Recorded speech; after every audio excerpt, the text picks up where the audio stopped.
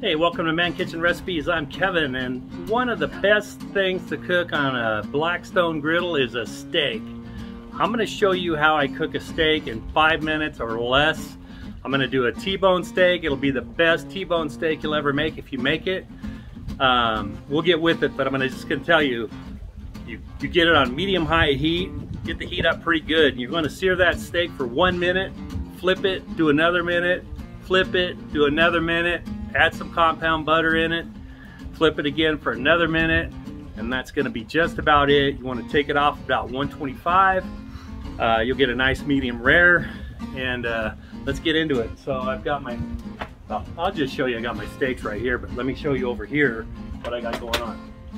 Okay, so you'll see it in a sec, but I got this compound butter that I made up with butter, garlic, and some of Root Boy #1 from Sal over at Root Boy. Sal, this stuff's awesome, especially in compound butter for your steaks.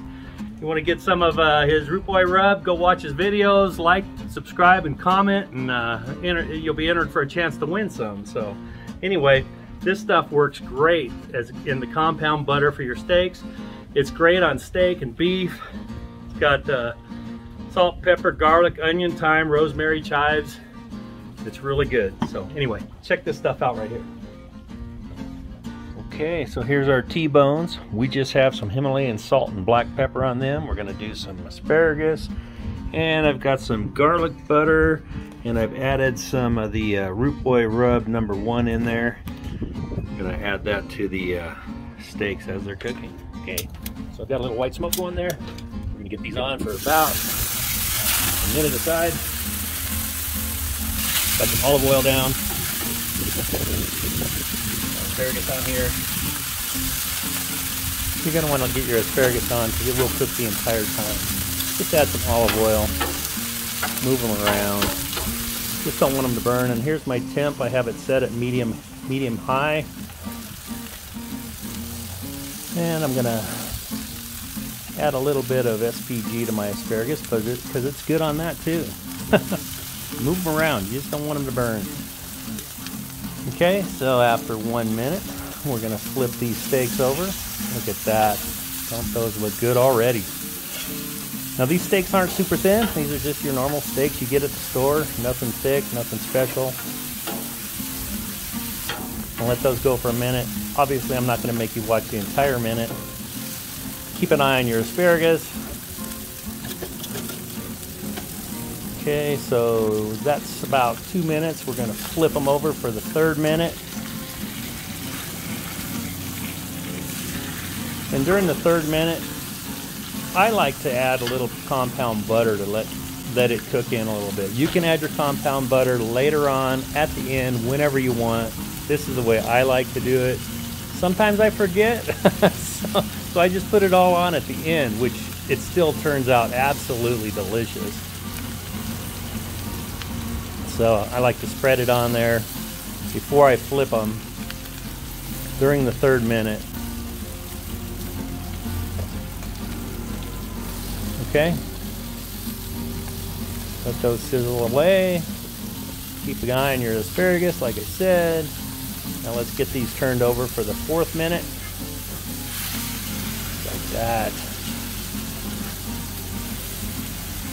Man, these are looking good. On the Blackstone, you know, steaks are incredible. They cook fast. Here I'm adding some more compound butter. I will add a little bit more at the very end, but this is the last minute. So while that's cooking, I'm going to take the temp check, and this one right here is at 125, 120. Let me move that for you. 129. So this one here is done. 131. So let's check this other one out. Okay, 123, 24. Okay, this one here is done. Now before I pull these steaks off, what I like to do is I like to stack these on top of each other. I'll just turn them, get them stacked, and I like to brown up the edges. Get that fat kind of crisped up a little bit. Just brown it up. And on the bone side, if you have any bloods there and you don't want to see it, just put the bones down for like 20 seconds or 10 seconds and that'll all go away. Then let your steaks rest for about 10 minutes while you clean up. Okay, and there you go. I also did the asparagus. Look at that. Absolutely beautiful. Let me cut into this, take a piece out of it.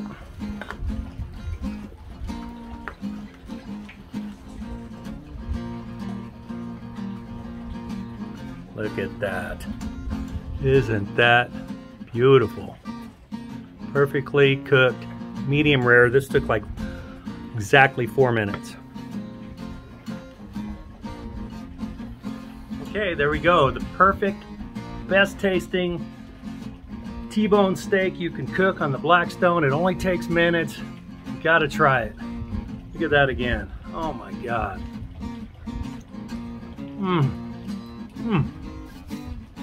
So tender.